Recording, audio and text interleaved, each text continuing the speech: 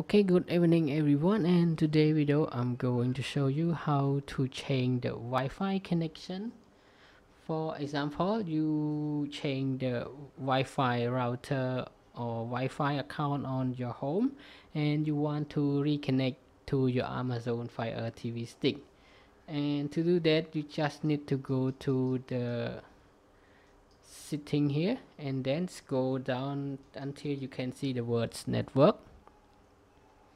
And now you can go to see all network and just press rescan,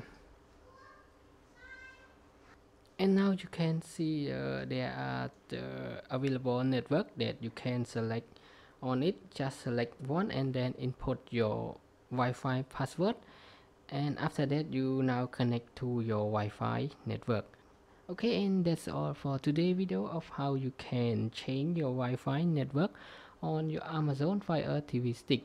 And thank you everyone for your time watching this short video, and I hope to see you again in the next video. Bye bye and have a nice day.